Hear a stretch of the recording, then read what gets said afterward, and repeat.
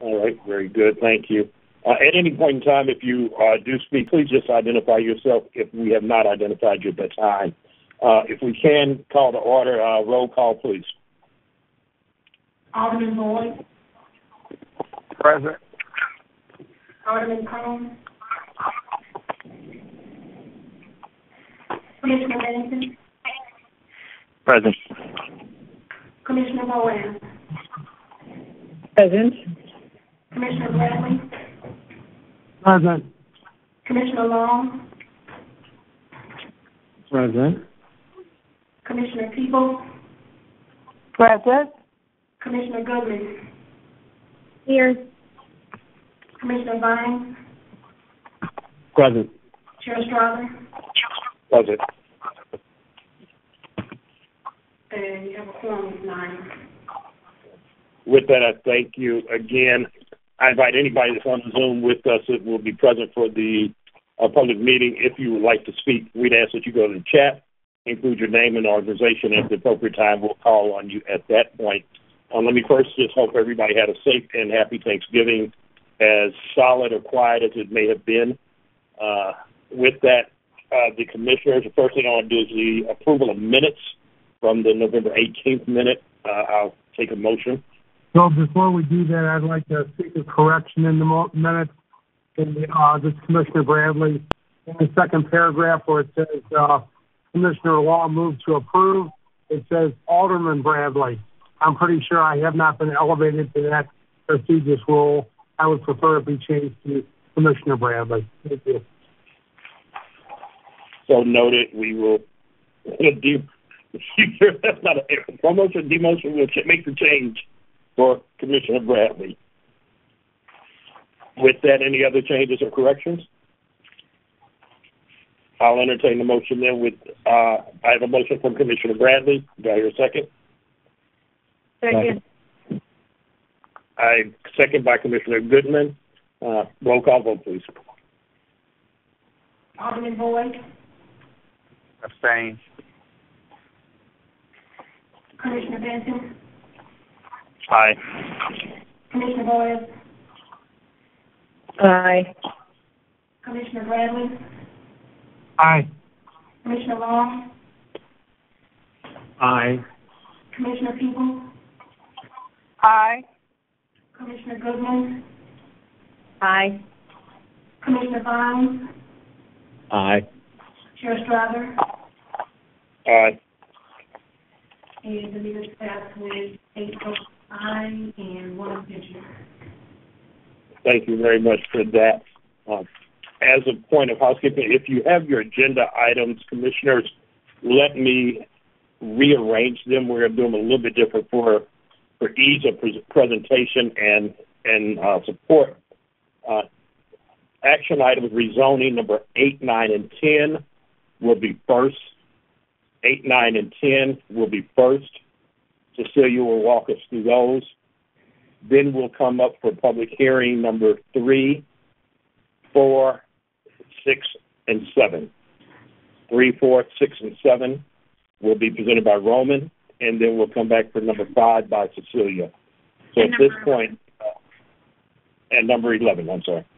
I keep missing that one. Okay. All right, with that, number PDA 08220 REZ rezoning of Page Boulevard. Cecilia, if you want to go ahead and make the announcement that you want to make at this point. Absolutely, yeah. So I just want to let you all know that I'm going to be covering these items. They were actually, the reports were put together by our new staff member, Alexa Seda, and she is unfortunately on bereavement leave at the moment. Her brother-in-law passed away, and so, our thoughts and prayers are with her and her family as they're working through this tough time as well. But I'll certainly get us started with Page Boulevard.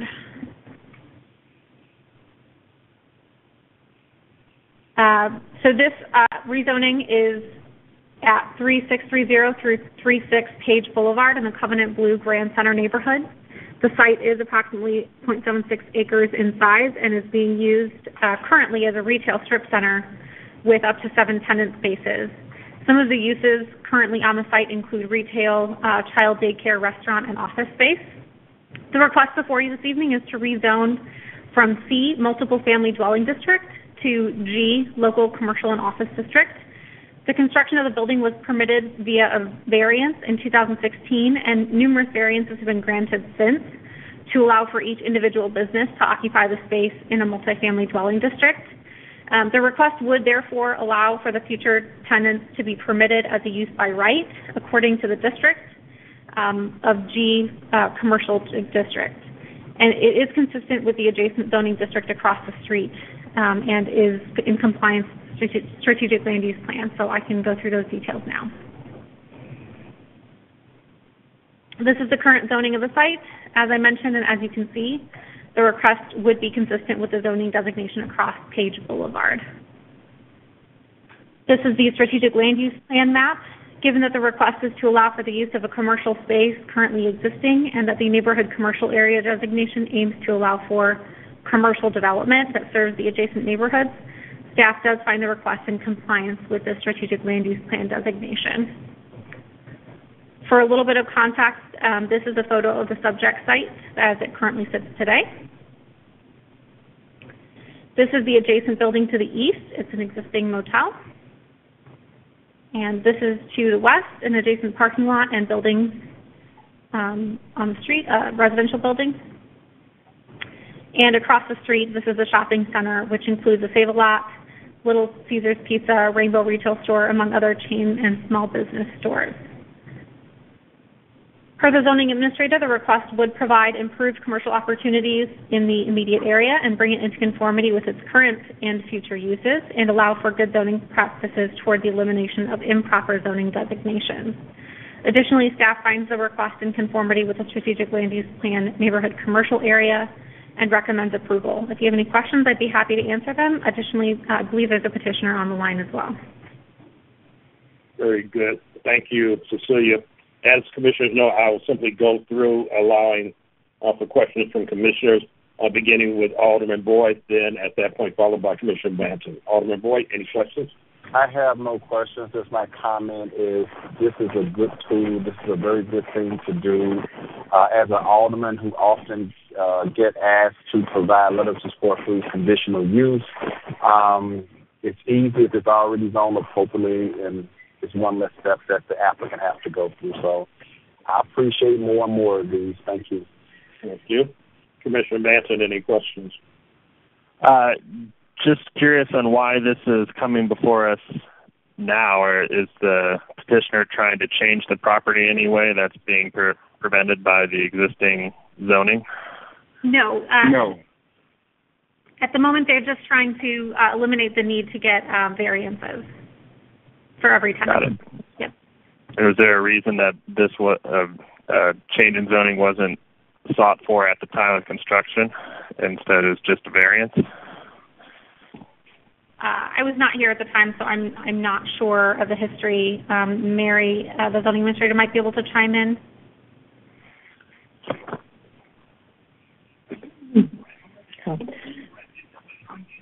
Can you hear me? Yep. Yes, we can. Okay, thank you.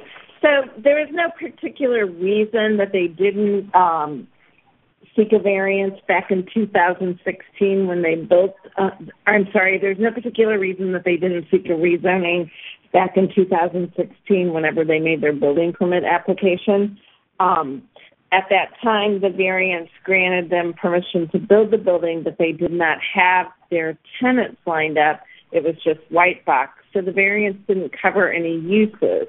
So since that time, they've had to come back each time they have a tenant that wants to go in and go through the Board of Adjustment. And they've always had automatic support when they've come to the Board of Adjustment. They've never had anything turned down. And just out of curiosity, for anyone that's seeking to build something that conflicts with the zoning, is it often easier to get a variance than it is to go through the rezoning process, which is why this happens so often? Or what's any particular reasoning for that? I don't know that I would say that it's easier. I would say that it's quicker than doing a rezoning. And when I'm looking at the time that this building permit application came in, the Board of Aldermen would have been down because this would have come in the spring. And so I suspect that that's why they chose to go the variance route. Got it. Thank you. No further questions. Thank you. Commissioner Boyd, followed by Commissioner Bradley. No questions. Thank you. Commissioner Bradley, followed by Commissioner Long. Thank you. Hearing no questions from Commissioner Bradley, Commissioner Long, followed by Commissioner Peoples. Commissioner Long? Just sort of curious what the tenants are on the property in the facility there. The petitioner may be able to respond to that better than I can at the moment.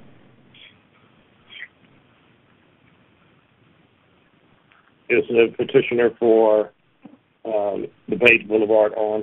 Is that Mr. Logan? Yes. Okay. Can you answer the question for the Commissioner? What was the question? I didn't hear it. I'm sorry. Just asking what are the kind of tenants that are on the property currently? There's a restaurant there. There's an office. I think there's two restaurants there, and there's an office, and there's a daycare. Okay, thank you. I have no other questions. Okay, thank you, Commissioner Long. Commissioner Peoples? No questions. Thank you, Commissioner Goodman. No questions. Commissioner Vines? No questions. Thank you. And the chair has no questions at this time. So, Cecilia, would you set the recommendation so we can go call for vote?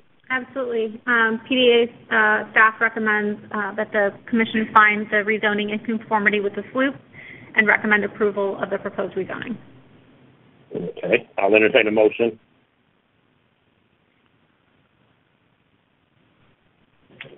Move to approve, Jake. Second, Tracy. Thank you. It's been moved by Commissioner Jake and then second by Commissioner Boaz. Call for vote. Alderman Boyd, Aye. Commissioner Bannon, Aye. Commissioner Boyd, Aye. Commissioner Bradley, Aye. Commissioner Long, Aye. Commissioner Peoples, Aye. Commissioner Goodman, Aye. Commissioner Vines, Aye. Estrada, Aye. and the motion passes without President voting aye. Thank you very much. We'll move on to 91-20 REC. That's at Forest Park Avenue. Thank you. Yes. This is for two parcels in the Midtown neighborhood, totaling 15.23 acres. Is currently home to the City Foundry, which is under construction and somewhat occupied, as well as some vacant lots and vacant parking lots. The request before you this evening is to rezone the property from K unrestricted district to H area commercial district due to the fact that the unrestricted district does not permit residential. If you go to the next slide. The current zoning of the site, as you can see, would be consistent with other zoning designations in the area across Forest Park Avenue. The strategic land use plan map, which designates the site as specialty mixed-use area, given that the request is to allow for the use of multifamily residential among existing commercial office multifamily buildings, as well as having some office and parking within the residential building as well. Staff does find that the request is in compliance with the strategic land use plan. This is a rendering of the subject site provided by the petitioner. And this is also a close-up of the rendering, including the building that's to be developed as the second phase of construction for the foundry, sitting 13 to 14 stories tall and including about 282 units, a total of 8,700 square feet of retail and 75,700 square feet of office, as well as 494 parking spaces. These are some context photos, including the multifamily development to the northwest, office and educational religious to the northeast, regional commercial use, the IKEA to the west, and restaurant brewing company to the east, and of course Highway 40, Interstate 64 to the south. Per the zoning administrator, The request would provide for improved residential and commercial opportunities. It would also bring it into conformity with its current and intended future uses and allow for good zoning practices that work toward the elimination of improper zoning designations. Additionally, staff finds that the request is in conformity with the strategic land use plan, specialty mixed use area, and recommends approval. There are also a number of people representing the project and the petitioner available to answer questions, as well as myself, if you have any. Thank you, Cecilia. Again, we'll start with Alderman Boyd. Questions? No questions. Thank you. Commissioner Manson? Just curious, so the K designation labeled unrestricted district actually does have restrictions to residential in it? Yeah, yes, it does. Yeah, there's some exceptions there to existing buildings if there is residential on site or on the block. But yes, that is the funny thing about it.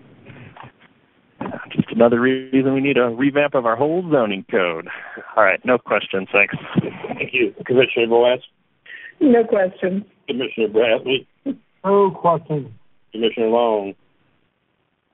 I do have a quick question for staff. Do we know if this project will be asking the city for any sort of development incentives, or will be taking advantage of the existing TIF district that was created for City Foundry? Thank you. I actually do not have the answer to that question, but the petitioner may be able to respond. This is Steve Smith. I'm Steve, okay. Yep. So we received a TIF for this property several years ago, and so we are not asking for any new additional city support at this time. And then my second question has to do with the structured parking. How many spaces and why is that so important to the project? So we have 282 apartment units, so we want to accommodate those, and we also have 75,000 square foot office and accommodate that. And we also are replacing a 175 space lot that is there, that was proposed to be there as part of phase one. And so we need to accommodate that parking that is servicing the retail of phase one. So it is those three uses in combination that we are accommodating for. Thank you. I don't think I had realized that, and obviously there's just been a lot of conversation lately about surface parking and structured parking in the city, so I appreciate that, and I think this is an exciting expansion to what's going on in Midtown, so thanks for being here tonight. Thank you. Thank you, Commissioner Long. Commissioner Peoples? No questions. Okay, thank you, Commissioner Goodman. No questions. Commissioner Vines? No questions. I want to commend a neat addition to Midtown, and it's nice to see the city redensifying. Thank you, Commissioner Vines. I would say there is a support letter in the packet from Alderman Modi of the 17th for the process.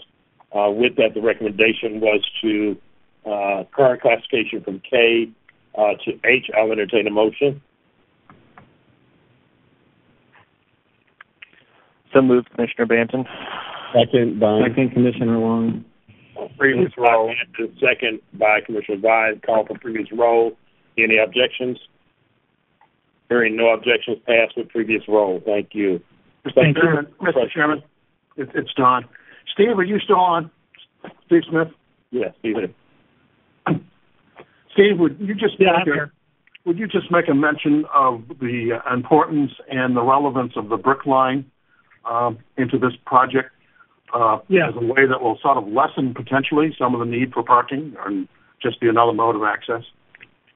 Yes, thank you, Don. So we are blessed, I guess, if you could say, with an old rail spur that comes into the middle of the City Foundry site that is part of the plan for the Brickline Trail that is in its current design. And that would give our residents, office workers, and proprietors, if you will, of the retail to be able to access our site from the surrounding area at Cortex, St. Louis University, and ultimately the two Metrolink sites, the one at Grand Avenue, and the other one in Cortex, all accessible to our site by the brick line. You can see it in that image there is the the kind of S shape in the foreground. That's a abandoned Norfolk Southern rail spur that's part of the Brickline Master Plan. Thanks, Steve. Okay, let's go ahead. I'll save the question for later. Number 9320 rezone. This is Billin Avenue. Yes. This next rezoning is for 5 parcels in the Clayton-Tam neighborhood. The site is 0.97 acres in size and is currently vacant land and single-family unoccupied homes.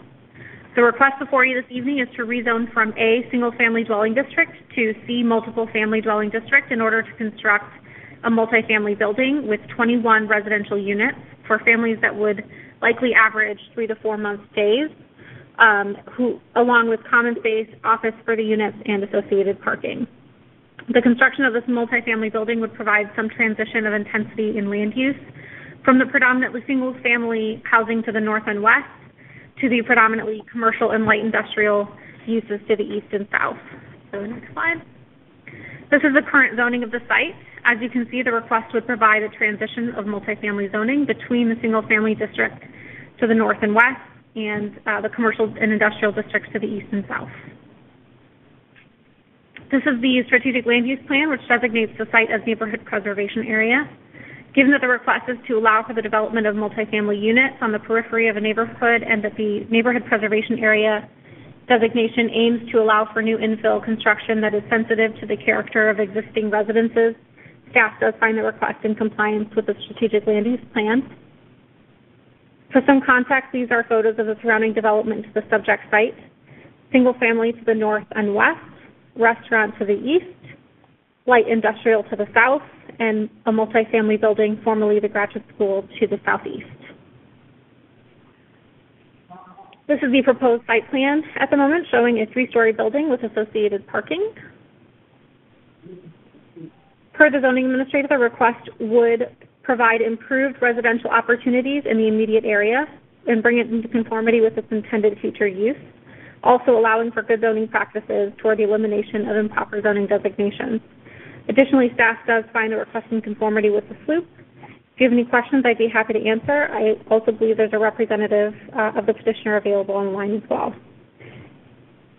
All right. Thank you very much. I also do want to know that it's not required, but we did also receive a letter of express support from the alderman today who indicated his support for the petition and the ongoing conversations with the neighborhood association that support the project.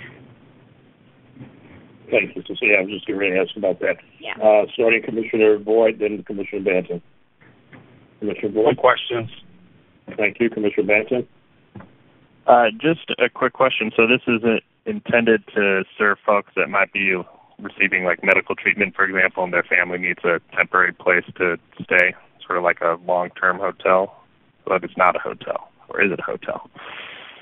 Because of the longer-term nature of it, it is not considered a hotel. But yes, that is the intent. Okay, no further questions. Commissioner Boaz? No questions. Commissioner Bradley, then Commissioner Long. Commissioner Bradley? Thank you. Commissioner Long? No questions, thank you. All right, Commissioner Peoples and Commissioner Goodman. Commissioner Peoples? No questions. Thank you. Commissioner Goodman? No questions. Commissioner Vine? Is there a rendering of the proposed project, or is it too premature right now? I do not have one, no. Okay. Thank you. No further questions. All right, thank you. With that, the recommendation from the staff is just a rezone from A to Z. A to C as in Charlie. Entertain a motion. Move to approve. Vines. Second. Moved by Commissioner Vine, seconded by Commissioner Boaz. Call for previous roll. Hearing any objections? Hearing no objections, approved by previous roll. Thank you very much, Cecilia, for your first stop there. As we prepare for the public hearing, if you are present and you are here to or like to speak, I would ask at this point that you go to the chat area, place your name and the organization you're with, and at the appropriate time, we'll identify and call on you at that point. What we do, Roman, we'll make the presentation, then we'll move into the action items after we close the public hearing. So at this moment, I'll entertain a motion to open the public hearing. So moved, Bradley. Second, Bynes. It's been moved by Bradley, seconded by Commissioner Bynes. Call for vote. Mr. Chairman, I think it'd be better if we made the presentation first and then the public hearing. Okay, I was under the impression public hearing had to be in the public hearing. I'm sorry, the presentation had to be in the public hearing. So at that point, we'll go ahead and then we'll come back to the motion. So go ahead. Very good. Good evening, Mr. Chairman, members of the Commission.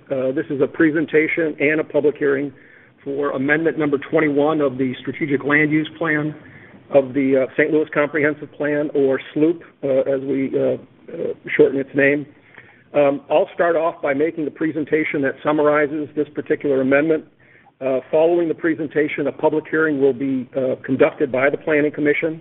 And following that public hearing, the Planning Commission will vote on the adoption of SLOOP Amendment Number 21. If that amendment is approved, there are two related rezonings which will be presented to the Planning Commission for your review. Next slide, please. The map on the right is the current Strategic Land Use Plan map for the city. As you know, each block in the city is designated as one of the 10 SLOOP categories that are listed in the legend on the left. The categories in general include land uses such as neighborhood or residential, commercial, business/industrial, institutional, and specialty mixed use, just to name a few. As you know, the SLOOP was adopted back in 2005 by the Planning Commission. It's been amended 20 times since then, and a SLOOP amendment basically changes a site's SLOOP category from one category to another. This particular SLOOP amendment was prompted by a change in vision for two large underutilized sites, and this would facilitate the development of a mixed-use development project at each of those two sites. The first is located in the Forest Park Southeast neighborhood on McCree Avenue. The development project would consist of 260 apartments, a minimal amount of commercial space, and some structured parking. And the second site is located in the near North Riverfront neighborhood along the 2000 block of North Broadway. It would consist of 146 apartments, approximately 11,000 square feet of commercial space, and 114 parking spaces.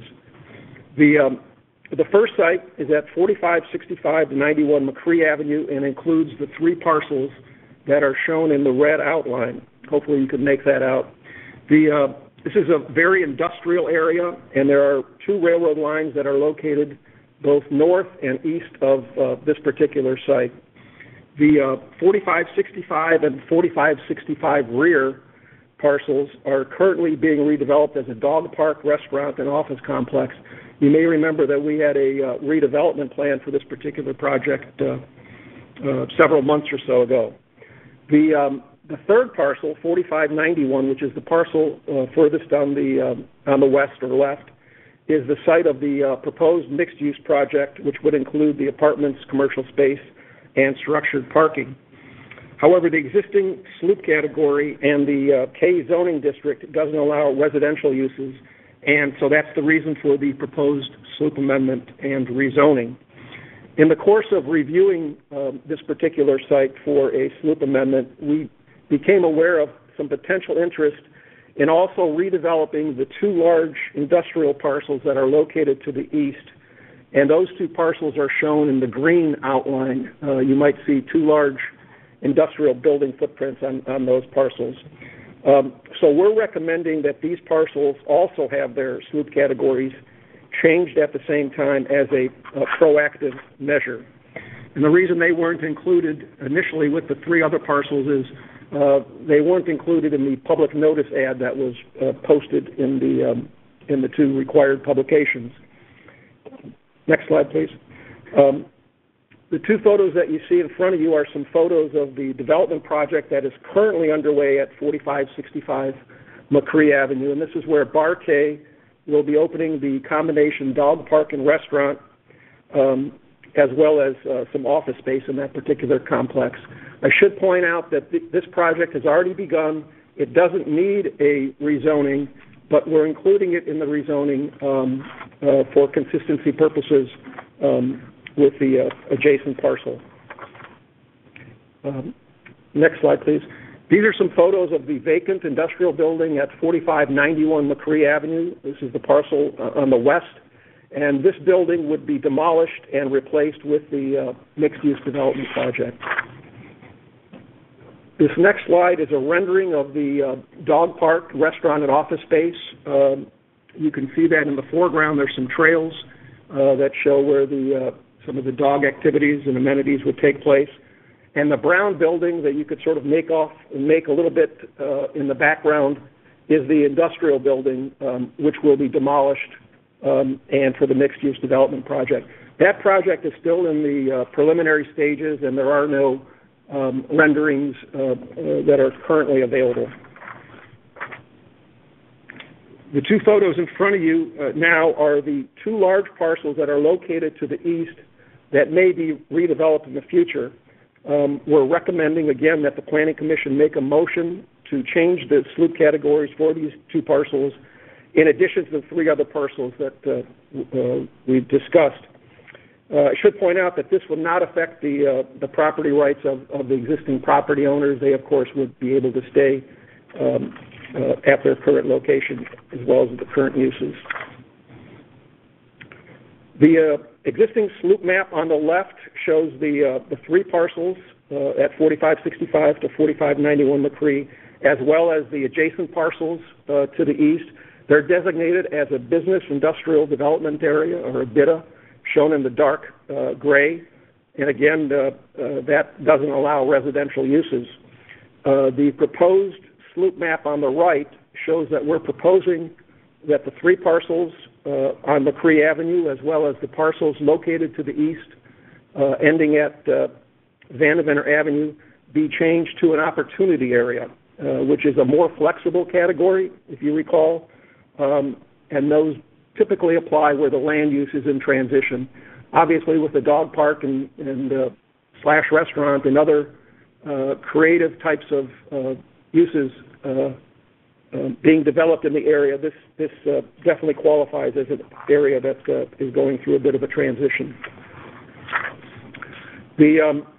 So I mentioned that there were two sites as part of this sloop amendment. We just went through the first one. The second one is City Block 320, which is bounded by North Broadway on the west, Madison on the north, North 2nd Street on the east, and Chambers Street on the south. As you can see in this aerial photo, this is, again, a very heavily industrial area with many large building footprints. These are some photos of the large warehouse building on the block that would be redeveloped. The building is approximately 150,000 square foot in size and was recently listed on the National Register. It's currently mostly vacant, according to the petitioner, except for some long-term storage space, and there's also a vacant lot on the block. The building almost occupied the entire block. A portion of it was torn down, so there's a vacant lot on a portion of the block. The site is owned by Blackline Real Estate, which is proposing a mixed-use development project. Again, this is 146 apartments, 11,000 square feet of commercial space, and 114 parking spaces. This is a rendering, obviously, of the completed project. And again, the existing sloop category in the zoning district don't allow for residential. And these are some photos of the adjacent industrial uses along North Broadway. You can see that some of the industrial buildings are modern, one-story, traditional industrial buildings. On the other hand, there are some older, multi-story buildings that could be suited for conversion to residential or other uses in the future.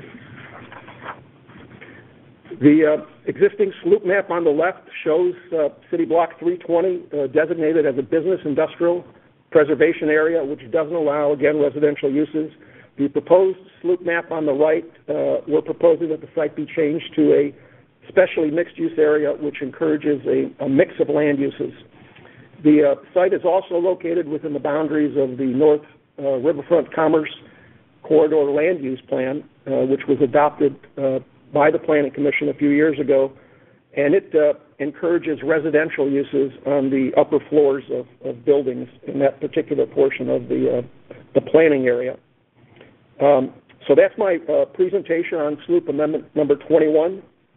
I'd be happy to answer any questions. If there are no questions, we could move to the public hearing. Very good. Thank you, Roman. We will entertain questions from the commissioners prior to the public hearing. I'll begin with Commissioner Boyd. Any questions? You're muted, Commissioner Boyd. If you're,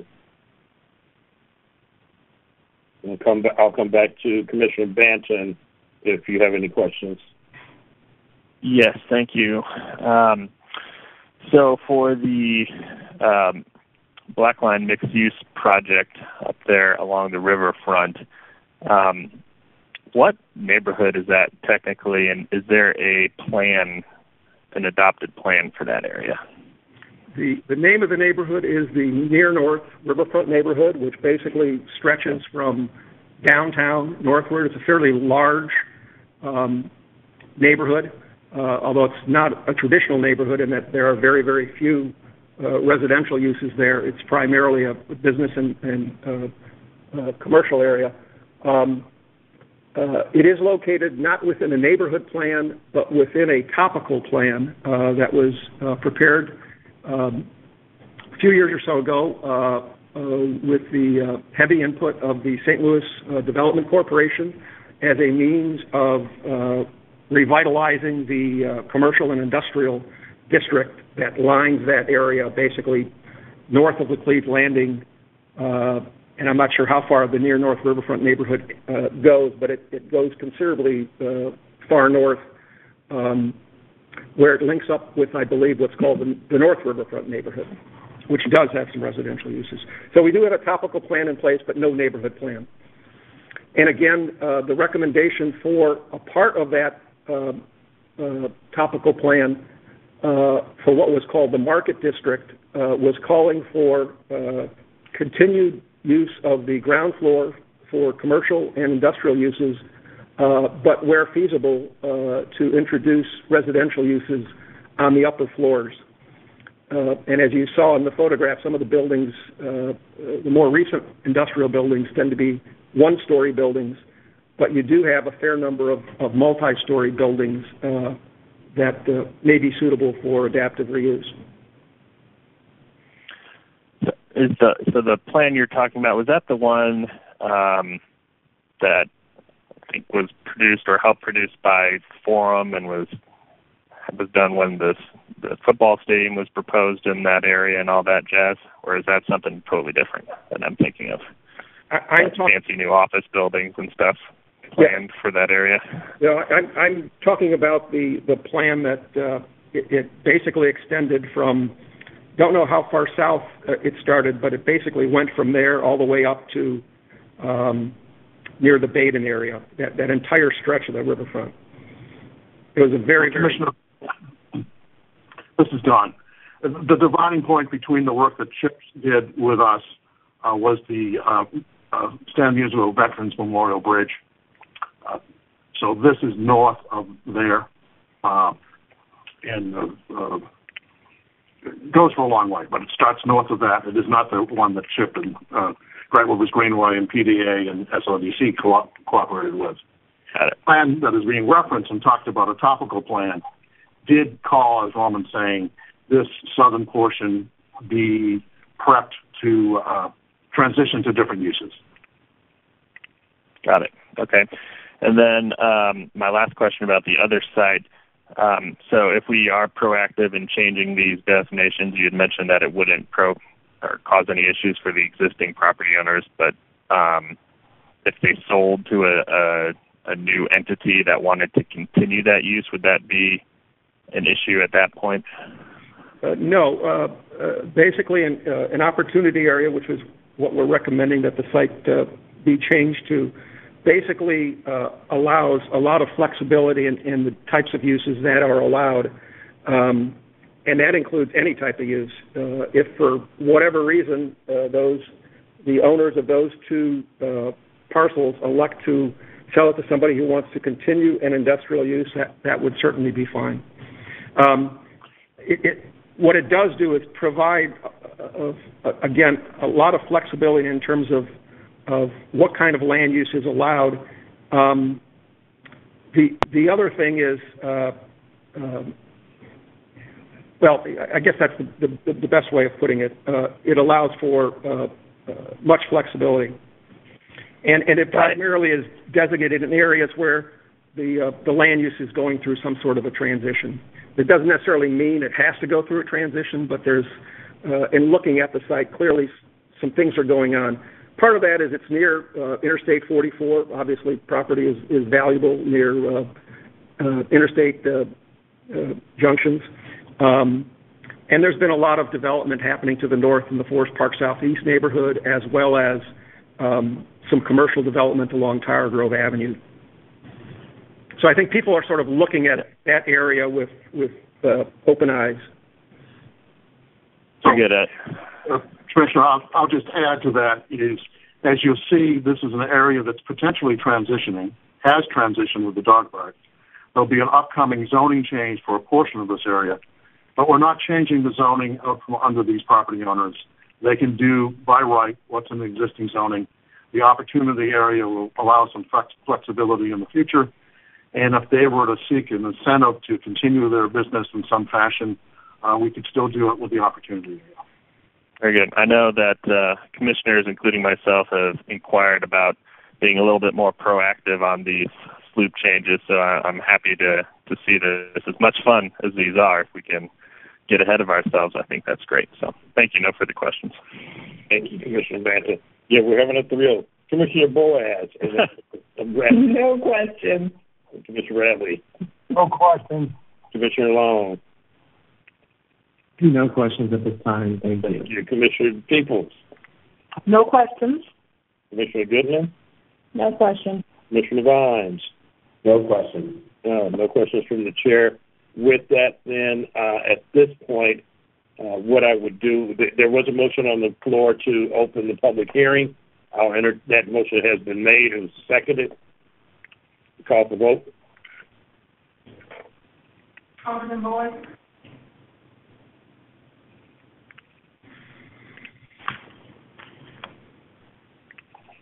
Commissioner Banta. Aye. Commissioner Boaz. Aye. Commissioner Bradley. Aye. Commissioner Long. Aye. Commissioner Peoples. Aye. Commissioner Goodman. Aye. Commissioner Vines. Aye. Chair Strother. Aye. Alderman Boyd, are you still there? And the motion passes With that, I'm sorry. Go ahead, Michelle. Oh, okay. The motion passes to open, because the public is passing with 8-0. Okay, thank you very much. With that, the public hearing is underway at this point. It is being recorded. Keep in mind, I do have Michael Schwartz with Blackline, who has identified himself on the board. I don't know if he wants to speak at this point or hold it for the rezoning that is coming up at that point. I can hold it for rezoning. I was just here to answer. All right, thank you very much. With that, I see no other question, no other individuals on the chat that have identified themselves. Is there anybody, and I'll open the door at this point for public hearing, are there any statements from the public that have not been identified at this point? Mr. Chairman, I'd just like to add that there's been a public notice ad that was published in a couple of newspapers asking for any comments. We have not received any review comments whatsoever between now and today. All right, thank you, Roman. With that, again, going once, hearing no request for public hearing, going twice, no request to close. At this point, I'll entertain a motion to close the public hearing. So moved, Bradley. Second, Boaz. Been moved and seconded. Call for vote. Previous roll. Call for previous roll. Hearing any objections? Hearing no objections to the previous roll, we have now closed the public hearing. Thank you very much, Roman, for the presentation. At this point, he will also lead us now through items number 4, 6, and 7, which have to do with this item. So, Roman, I'll let you go at this point. Very good. So the next step is regarding the adoption of SLUP Amendment number 21 is voting on the amendment. EDA staff is recommending the approval of Amendment number 21 of the Strategic Land Use Plan as listed in the Resolutions 2 Exhibit A table. So those basically include 3 parcels at 4565 to 4591 McCree, and the 3 parcels at City Block 320. And PDA staff, as I mentioned earlier, is further recommending that the Planning Commission make a motion to approve the addition of the adjacent parcels that are east of the 3 parcels on McCree, so as to include all the parcels going to Vandeventer Avenue, adding those to SLUP Amendment number 21. If the amendment is approved, PDA staff will take care of updating the map, posting it on our website, and notifying the required city departments, and then we'd proceed with reviewing the 2 rezonings. As a reminder, the 3 parcels at 4565 through 91 McCree Avenue, plus the 2 adjacent parcels to the east that butt up against Vandeventer Avenue, are proposed to be changed from the business industrial development area to the opportunity area. And then the 3 parcels in City Block 320 are proposed to be changed from the business industrial preservation area to the specialty mixed use area. I'd be happy to answer any questions, and then it's time to vote on the approval. Thank you very much. With that, I'll entertain a motion for the recommended action by the commission, by the staff. Would you mind going back to that first slide so we can see those addresses of those parcels, please, to add? Yep. So I recommend approval of SLUP Amendment 21 with the addition of 1525, 1601, and 1625 South Vandeventer Avenue as opportunity zones. I'll second that amendment. I mean, that motion, rather. It's been moved by Commissioner Band, second by Commissioner Boaz.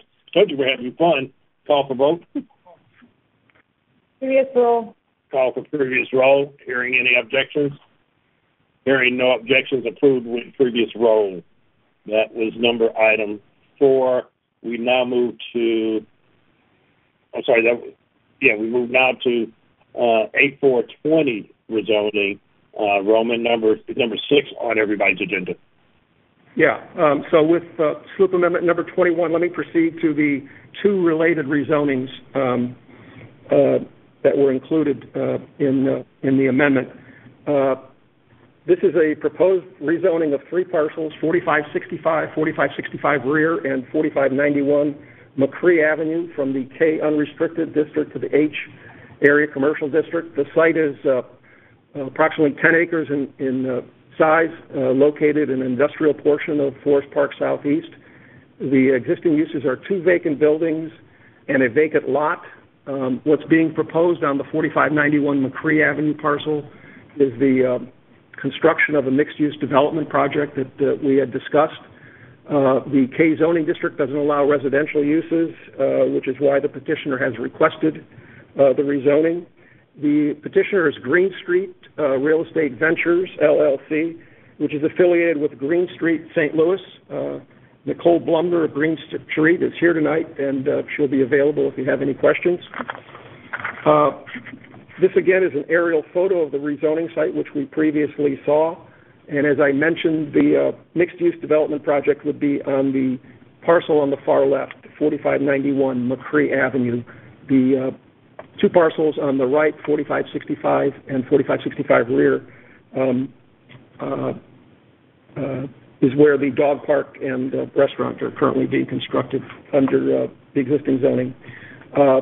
The next map is an existing zoning map for the area. It shows that most of the area is zoned K unrestricted along McCree between Vanaventer and Kings Highway, which again prohibits residential uses, and that's the reason for the rezoning. The photos that you see in front of you are of the existing industrial building, which will be demolished and replaced with the project that we previously referenced. The city's strategic land use plan designates the site now as an opportunity area, and I just use the map from the Sloop Amendment. And again, the opportunity area includes or encourages flexibility where the land use is in transition, and so the rezoning is in conformity with the strategic land use plan.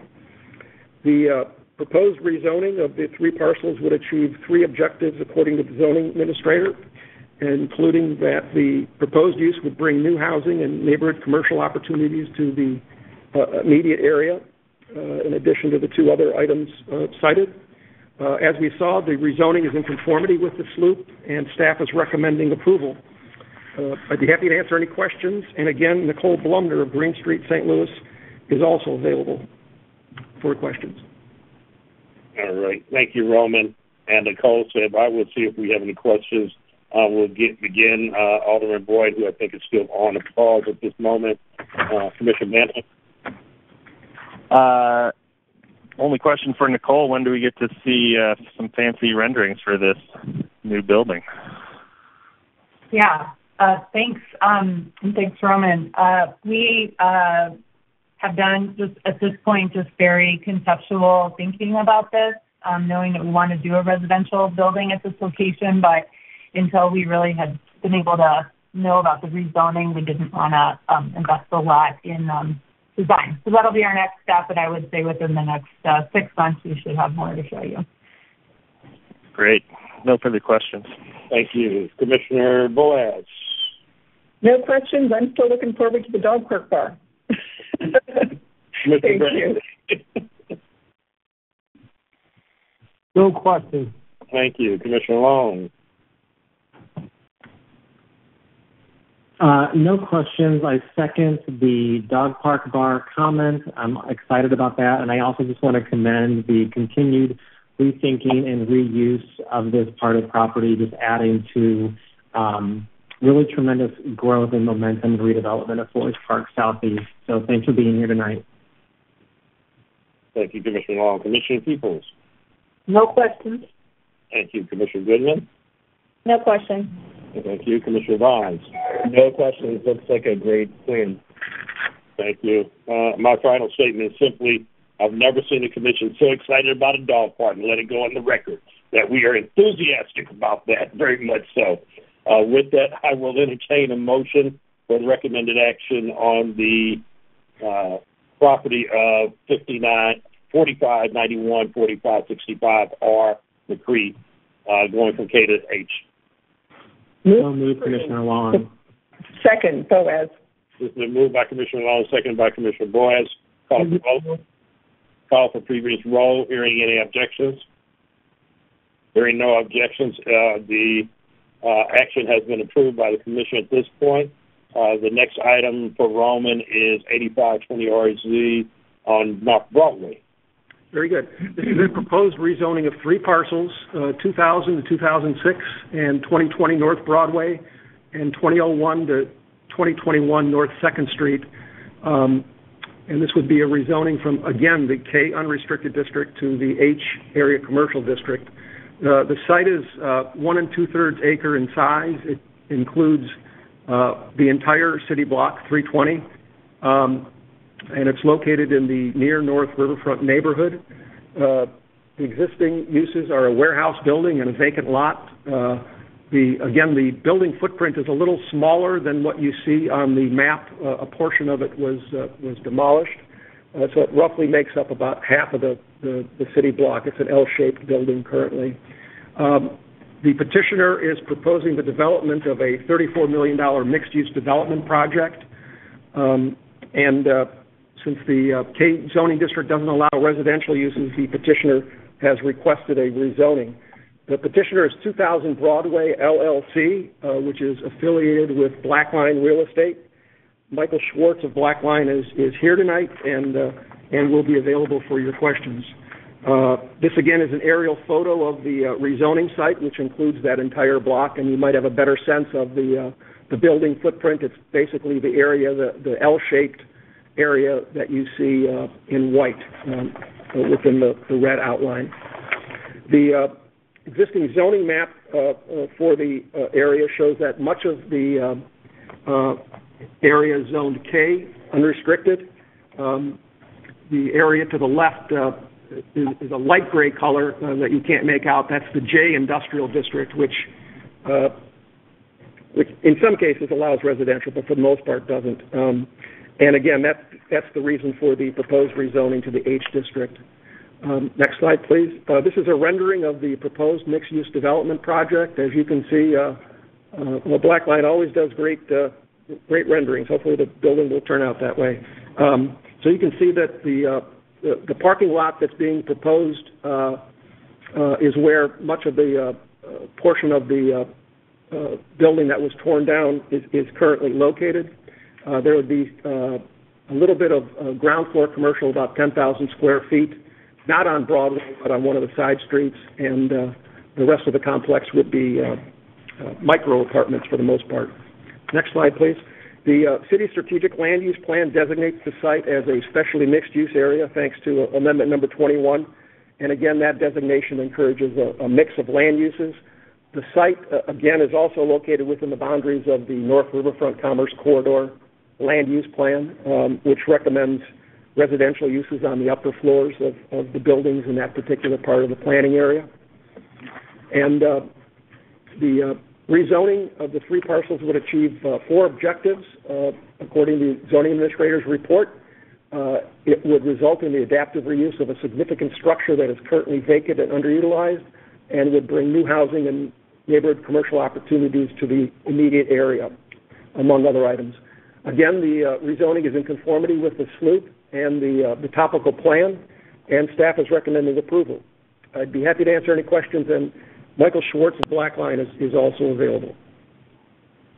All right. Thank you, Roman, for that.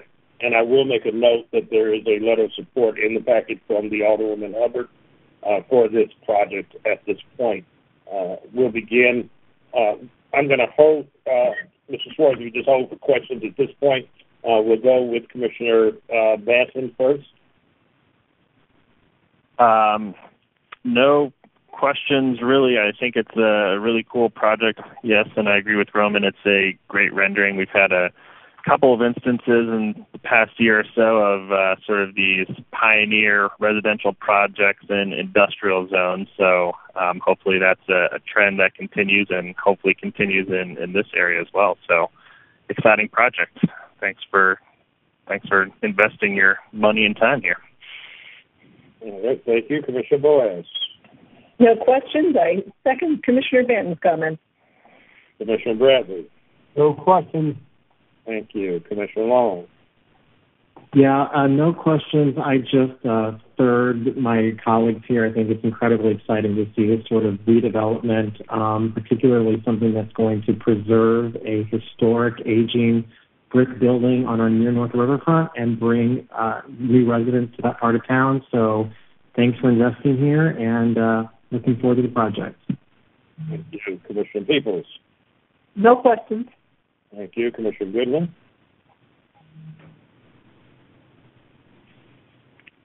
Commissioner Goodman. Okay. Commissioner Vines. No questions. I just want to say that about 15 years ago, I went to a warehouse party at one of those buildings on the North Broadway corridor, And I was asking myself, how long until someone realizes the potential here? And it's great that it seems like that's finally coming to fruition. So keep up the great work. And now we know why one of the buildings may have to come down. With that, I do have a question for you. I heard him say micro apartments. Can you talk about square footage and rentals and some of your demographics earlier with rentals? Sure, yeah. There's no micro apartments here. Average unit size is about 750 square feet. So they're very normal size. This is and then one other clarification, the 11,000 square feet of commercial space does face Broadway. It faces Broadway and Chambers. So it's on that prominent front first floor.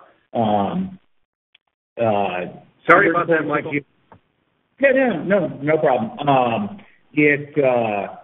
It would be not only a mixed-use project, but also mixed income. We've applied through MHCC for the 4% LIHTC program, so we are waiting to hear from that. 125 of these units would be income restricted, with the remaining as market rate. Rental rates for the income restricted from about average from about $595 to $845, depending on size and how many bedrooms and everything. So it true mixed use, mixed income. We think that's what the area and the city needs. But no units. And what type of amenities are in the? There's on-site management, fitness center, community room, game room, storage, recycling. There's no pool or anything, but like I said, fitness center, community room, meeting rooms, amenities like that. Okay, thank you. Outdoor space. And then one other thing to notice, I'm surprised nobody asked, as you see in here, the plan calls for 114 parking spaces. We obviously have 146 units plus commercial. We are in the process of redeveloping the building a block south, or 2 blocks south at 1920 North Broadway. That is going to be the new headquarters of Evolution, which is a high-tech apparel manufacturing company. There's going to be about 150 jobs there. We are working on purchasing basically the western half of the city block in between our 2 buildings. That'll be another 95 parking spaces. That wasn't included in here because we didn't need any kind of SLUP amendment or zoning amendment for that. But that additional parking will serve both properties. And we are on a bus line and everything like that. So we don't foresee the need for one-to-one, but we will have it if needed. Okay. Thank you very much. And the last point is you noticed weird dog lovers. I didn't hear you say anything about a dog park. All of our places are dog-friendly. There's dog run, there's outdoor space, so yes. All right, very good. With that, I'll entertain a motion for the recommended action of rezoning K to H on this property line. Move to approve. Second. It was moved by Dine. Seconded by Boyd. Boyd, thank you. Previous roll. Previous roll. Hearing any objections? Hearing no objections, approved with previous roll. Thank you very much on that. No previous roll. If you want Alderman Boyd to vote, you need to actually do a roll call. Oh, okay. I missed one. Yeah, okay. Very good. Let's call for vote at that point. Thank you. Alderman Boyd. Aye. Commissioner Banton. Aye. Commissioner Boyes. Aye. Commissioner Bradley. Aye. Commissioner Long. Aye. Commissioner Peoples. Aye. Commissioner Goodman. Aye. Commissioner Bynes. Aye. Chair Strawthy votes aye. Thank you, Terry. Mr. Chairman, it's Don. Yes, sir. If I could just, while Roman takes a breath and sits down, and Cecilia will be up. Just make a couple comments. This is the Planning Commission, so Earl, they're both dog lovers, and they've noted that this particular dog park will have a bar also. Yeah. Adds to the love.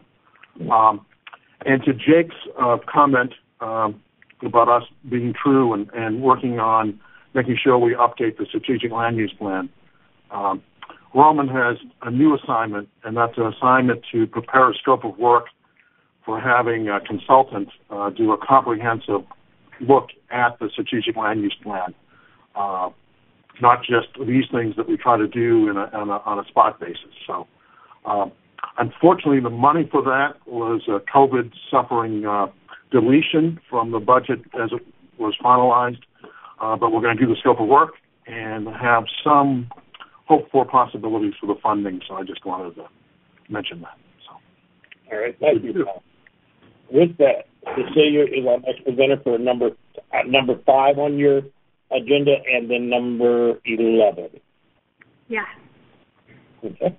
This is a continued conversation from the last meeting. This item on your agenda is an action item for the Design Downtown STL proposed neighborhood plan. The public review comment period was advertised and open from October 27th through November 20th, and copies of the draft plan were available at the Central Library here at 1520 Market Street and online with comment forms and multiple methods to send feedback to staff. While no comments were received during that time, at the presentation during the public hearing last week, we did hear from Missy Kelly and Scott Page, as well as 4 additional persons who spoke as part of the presentation and discussed both content and positive affirmations of the plan and the process. And then there was additionally 1 person who was on the line but unable to stay for the entire meeting and expressed their support via the comment chat function. All of the information regarding staff findings and recommendations for the proposed plan are available in the resolution. However, there are a few things I'd like to bring to your attention for this presentation. The first is the minimum submittal requirements for the neighborhood plans, which were adopted by the Commission in July of this year. Overall, staff has found the plan to be in compliance with each of the requirements, with one exception. Go to that. The community engagement component does require that the planning team collect demographic information throughout each phase to ensure that the feedback is representative of the demographics of the planning area. However, the planning team was not made aware of this requirement and was therefore not collecting information throughout their process, which began in June of 2019. Given this information, as well as the fact that the plan includes a key strategy, which is strategy 1.3A, to increase diversity in civic governance by creating an implementation task force with increased representation from African Americans and other people of color to guide implementation decisions and activities for the plan, staff does recommend that the Planning Commission use their ability to consider flexibility within the minimum standards to allow this exception. As it relates to the strategic land use plan, the proposed neighborhood plan and planning team does not recommend any changes to the strategic land use plan. Go to the next slide. In staff's review, we found that it may be beneficial to amend the SLOOP for the sub-area that's identified in the Design Downtown Plan as work industrial space to allow for and encourage the development of office, light industrial, and flex space, and discourage further development of residential, thereby encouraging the clustering of residential development within the areas called out for mixed use and residential sub-areas instead. Staff will further investigate the land and building character within these areas and review the potential changes for SLOOP at a future annual update and provide recommendations to the Commission at that time. As it relates to zoning, the Design Downtown Plan provides a few recommendations for changes to the current zoning within the planning boundaries. On a short-term basis, the plan recommends the strategic use of the special use district, which you have seen a couple recently, to tailor zoning regulations downtown. However, the legislation has not been drafted nor refined with the Planning and Urban Design Agency or the zoning section. Additionally, the proposed plan provides a recommendation for a form-based district to include and require active street frontages and regulation of street development, such as curb cuts, urban setbacks, and active street frontages, eliminating non-accessory parking lots. So these recommendations could be implemented in the future as a result of this planning effort in collaboration with a consultant and the city departments that would be applicable. While this plan can become the groundwork that is laid to develop those recommendations, it will take some work to develop the standards to be adopted and administered at a later time. Next slide.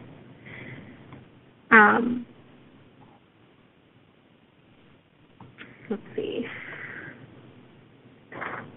Sorry, I'm a little bit behind here. Okay, as it relates to the blighting study and redevelopment plans that we regularly review at the Planning Commission, the plan has a couple of recommendations. Strategy 1.5C requires or asks to consider establishing workforce housing requirements to access development incentives and to reserve incentives for those projects that provide 25% of units to those making below 120% of the area median income. Additionally, Strategy 2.1A requests that the city target retail incentives to designated retail corridors. So these are strategies that the planning staff will consider in reviewing and providing recommendations for blighting studies and redevelopment plans within this geography in the future. Another point to bring to your attention is that the request would remove and replace the existing neighborhood plan within the geography. The current neighborhood plan covers a larger area than is proposed in this plan. However, go to the next slide. In reviewing the current plan, staff found that the recommendations do not provide any substantial recommendations in the neighborhoods to the north, which would no longer be covered. The Downtown Development Action Plan has these focus areas that are shown on the screen here, which provides most substantial recommendations, and therefore staff recommends repealing the plan in its entirety. Of note is that the Project Connect section within SLDC will be embarking and following the minimum standards in partnership with us and PDA on a neighborhood planning effort, which would include these neighborhoods and would allow the neighborhood residents of those areas to develop more concrete plans with substantial recommendations that focus on each neighborhood.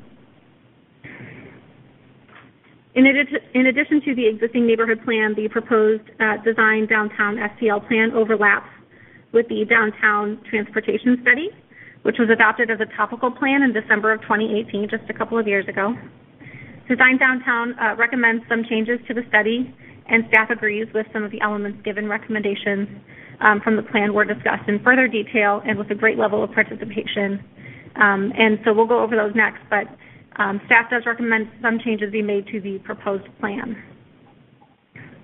On pages 162 through 163, staff recommends that 8th Street be amended to depict and include the section which is currently proposed in the multimodal transportation study. So the proposed plan recommends removal of the cycle track on 8th Street, given that there's a cycle track that's currently being proposed and in planning stages on 7th Street. However, that 7th Street cycle track has been initiated, it is not in construction phase, and therefore not yet final. Therefore, 8th Street can continue to be proposed as a two-way cycle track, particularly south of Walnut, to provide a connection to the neighborhoods south of downtown, and otherwise the 7th Street cycle track would need to dead end at Walnut Street. Go to the next slide. On pages 190 and 191, staff recommends that the Chestnut Street for the proposed plan be amended to allow for the piloting of temporary closures, but with the exploration of various street calming measures such as texture changes and plaza-like feels that could include a multi-use path at the sidewalk level without necessitating the closure of the street, but allowing for regular temporary closures and safe pedestrian activity without introducing additional confusion within the street grid. Finally, on pages 166 through 167, staff recommends that Cole Street be amended to allow for the exploration of bike infrastructure as called out in the transportation study, with a particular call to attention to the blocks in and around the America Center, which may pose a conflict with truck and loading facilities. While this is not an immediate priority cycle track in general, this approach allows the city to open options for alternative designs and or route solutions in lieu of removing a desirable component of the bike street grid. In addition to the changes recommended in the proposed plan, staff does recommend some changes to the transportation study to align with the Design Downtown plan. This includes Locust Street, which is currently showing a two-way cycle track So changing that to a Sharrow in order to retain on-street parking for businesses on Locust. Additionally, all of them emerged as a better bike connection due to the already existing infrastructure west of 20th Street and excessive street width that can easily accommodate additional bike infrastructure. So we are recommending that change. Additionally, Chestnut Street from 15th to Tucker is recommended to be amended to allow for the exploration of the same street calming measures we talked about before, including textured pavement and regular temporary closures. This is also supportive of what is proposed in the Gateway Mall Master Plan. It expresses a desire for event-based closures. So this will allow the street grid to remain intact and limit confusion for vehicular users while still allowing for safe pedestrian activity and a greater cohesiveness between the Gateway Mall blocks. We've already discussed 7th and 8th Street, so staff is recommending that the transportation plan show and include the cycle track on 7th Street as plans are currently in motion. Staff is finally recommending that Cole Street, as previously mentioned, allow for the exploration of alternative route solutions through the America Center blocks, given the conflict between bike and truck traffic identified by the design downtown planning effort. The other plan which is recommended to be repealed is the Central Business District Streetscape Design Manual, which is adopted as a topical plan in 2004. Staff agrees, given that the plan is not in use, and while some elements were implemented early in adoption, it's no longer reflective of the improvements that the downtown neighborhood stakeholders would like to see. Additionally, many of the recommendations of the plan that they would like to see continued are incorporated in the Design Downtown STL plan with updates to reflect today's conditions, such as pedestrian streets and a desire to see more active street frontages. So this is sort of the summary of all of the actions we're requesting that you take. Staff recommends the proposed plan be amended to correct any Scrivener's errors or cleanup items that staff has identified, as well as the changes that were discussed as it relates to alignment with the multimodal transportation plan. Staff finds that the request is in conformity with the strategic land use plan and the minimum submittal requirements for neighborhood plans, with the one exception of the community engagement and tracking of demographics, given the inadequate notice of said requirement, and given the intentionality that is outlined within the plan to increase diversity within their civic governance.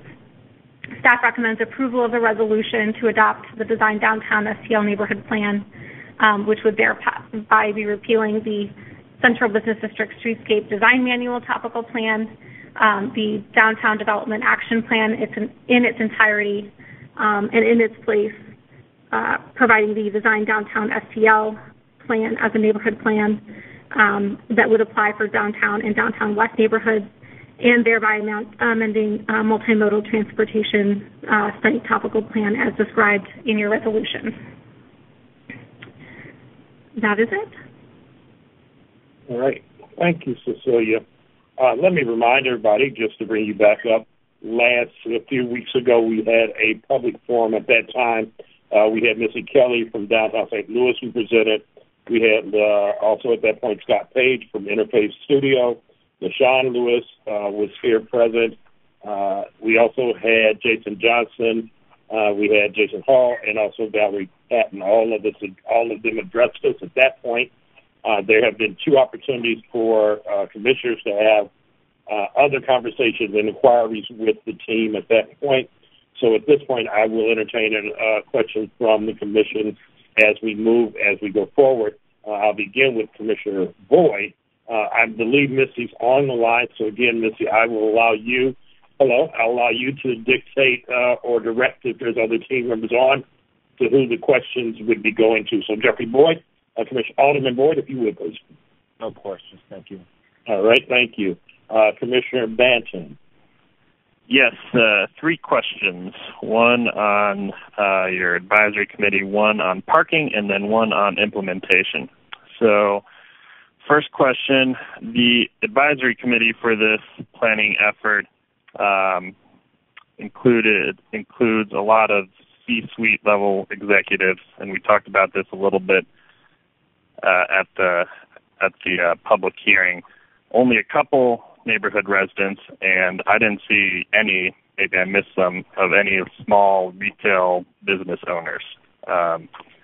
So my question is, do you think that the right people were included at the decision-making level or given decision-making opportunities, neighborhood residents and these small business owners, to help lead the plan? And if not, then do you think their input is properly reflected in this plan? Okay, I'll start with that one. Thank you for the question, Jake. So there were 3 residents on the committee. One of them since has moved out of downtown, so that leaves 2. But at the time, she was a downtown resident. So we had 3 residents on there. We had the thing that's I think really important to remember is that committee was just one. It met 6 times over a year and a half period. It wasn't the primary source of input. It was more a committee to which we shared what was being heard in the other aspects of our community engagement, and as we were starting to craft and mold the plan. So I just want to be clear that this plan was not developed primarily from the input and feedback from the committee. However, they were essential in helping us, and just guiding us through that process. The engagement with the 2 open houses, one in person, one virtual, the many one-on-one conversations that we had with small business owners, with residents, with people from across the region, that's really where the meat of the engagement came from. Now, that said, we certainly really held with high regard the input that we did get from the committee, because obviously the larger businesses are important to downtown as well. So I don't mean to minimize their role, but I want it to be considered in context. Scott Page, did you have anything that you wanted to add to that? No, I think that's a really good summary. And yes, we were very deliberate in making sure that we were going to where people are. So whether that's the Downtown Neighborhood Association, businesses, events that were already taking place in downtown St. Louis. Of course, all of that changed when the pandemic happened and we had to shift. But prior to that, which did cover the majority of the planning process, we were out talking with folks from day one. So the simple answer to your question is yes, I do believe that it's reflective of the comments and concerns of many different people in downtown. And we were very deliberate during the process that any time we received any feedback, we presented that back to them so that we would have the opportunity to say, did we get this right? If we didn't, what did we miss? And that's how we refine the process. It was a continual feedback loop. Were residents and small business owners ever given an opportunity, though, to drive the process or be part of that decision-making team? You want me to start, Missy? Yeah, go ahead. Okay, yes. So one of the first meetings that we had when we started this process was with the Downtown Neighborhood Association. We did seek to connect with property owners and business owners in downtown. We talked with them early on. We did almost 100 one-on-one interviews, of which a large percentage were business owners, property owners, or residents. And so that was very much, those questions and that process was very much designed for us to learn how best to connect with folks in downtown and what the key issues are that the plan absolutely needed to address. And I would also add that, from the small business owners especially, there were several of those who received more than one-on-one meeting. So they were very active and interested, and so they would come back after thinking about something or seeing something and ask for another meeting, and they got it. So there were definitely one-on-one conversations with small business owners and residents. Okay, thanks. I think you guys definitely made an effort to get input from those groups. I think probably in the future and endeavors such as these, it'd be good to have maybe a separate committee, either specifically of residents or small business owners that have a seat at that decision-making table, because downtown will only succeed when everyone is included. All right. One other quick thing I wanted to say to that is that to your point that you just made, we won't have to wait for the next planning process. We will include them in the implementation task force, which is really going to drive the implementation of all of this, and they will be critical to that process. So I appreciate the feedback, and we will definitely apply it there. Great. Second question on parking. So there's a very sad map in this plan that shows that 20% of all downtown parcels are right now dedicated to parking, and there's several mentions of a plan that's underway right now from SLDC, a parking study. But I didn't, and maybe I missed it. It is a large document about any specific parking recommendations, such as not making sure that no new parking at street level is allowed, for example, as a potential policy recommendation. Does the plan have any specific policy recommendations regarding parking, given our overabundance of parking right now and the need for street level activity? Yeah, and Cecilia just mentioned this. It's one of the recommendations we made with respect to zoning, about taking away the ability to do non-accessory surface lots, for instance. It's really a big issue. And we did coordinate with the parking study that is still ongoing. They've been doing it in chunks of downtown. They've completed a piece next to the American Center. They've completed the Queens Landing. So as they've been going through that process, we've been coordinating very closely with them, which has helped to shape the recommendations to this document.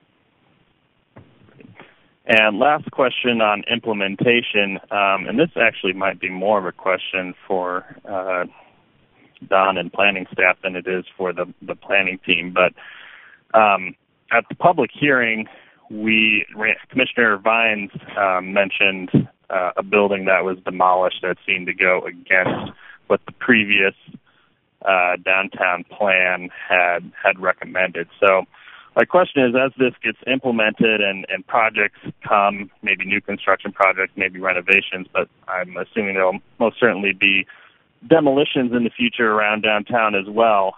Are demolitions reviewed to see if they conform to the adopted plan for the area? And if not, why not? So the specific triage for demolition review incurs areas that are national historic districts, local historic districts, and preservation review areas. It's not necessarily driven by this plan. So the geography of downtown that's in National Register districts get reviewed to the standards of National Register districts, and then there's a general catch-all of some demolitions geographically being reviewed by preservation review districts. With that said, there is, across the city and potentially in downtown, still some areas that might eventually become moved into the historic district category, which provides for a higher regulation. So as a follow-up question to that, this might be addressed to Scott. Do you know if there are any other cities across the country that do review demolition permits and requests per neighborhood plans? Or is that a policy that you think you might recommend for St. Louis? This is a struggle across cities, unfortunately, and it's a struggle with respect to preservation law, the context in which we're able to limit or control market and investment. So the short answer to your question is no, not well. I've seen cities try. I think to Don's point, if you have historic designation, then you're in a lot better position. What we're trying to do in this work is by broadening the voices that are involved in implementation through the task forces that Missy mentioned, that there's more accountability and there's more eyes on what is happening downtown. It's not just the responsibility of the city, it's the responsibility of the residents, business owners, SLDC, and many more. And that's the kind of culture that we wanted to create around this plan and its implementation. one of the things, Scott may have the ability to pull up the statistic, but since the plan from 20 years ago and a great deal of vacant buildings that were historic and sought historic designation, I think it was something like 126 that were restored in the last 20 years. Got it. That's my those are my three main points of questions that I wanted to make sure are on the record. The last one coming up because of those buildings that were recently demolished for a MLS parking lot or near the MLS stadium. So, the plan calls for vibrant streets. There's some large percentage number saying that the street frontage in downtown is not very good. So I think, anytime we have an opportunity to at least make sure we're not going backwards is good. So one of the things I mentioned when we had the smaller work sessions is taking steps now that add some things through the zoning code that become law when things are reviewed. And, of course, there'll be redevelopment plans that will come through the Chapter 99 process through us that will have some asks and some recommendations. We will review those per this plan. Good. Thank you, Commissioner Banton. Commissioner Boaz. I do not have any questions, but I just want to compliment staff on providing the opportunity for the workshop that I wasn't able to attend, but also the really detailed review with the other documents. That was very helpful. Okay. Thank you, Commissioner Bradley. No questions, just a comment on this plan. You guys did an outstanding job, and thank you for all your efforts to make downtown a better place. Thank you so much. Thank you. Commissioner Long. Just one question that I had not thought about until Commissioner Banton brought up those structures on 1900 block of Olive. And this is maybe a question more for staff, but once this neighborhood plan is adopted and it kind of sets our roadmap for downtown's future, and I think about legislation that gets passed that creates SBDs, CIDs, and in the creation of those special districts, oftentimes they're created to promote, they can alter plans after the fact is basically what I'm saying, the way that the CID for the MLS called for enhanced parking and things like that, and it was specifically drawn to include that structure in 1900 Olive. I guess my question is are there not instances in the future that we should anticipate that could alter this plan legislatively that we haven't even thought about, pending a new development or a new project over the next 5-10 years?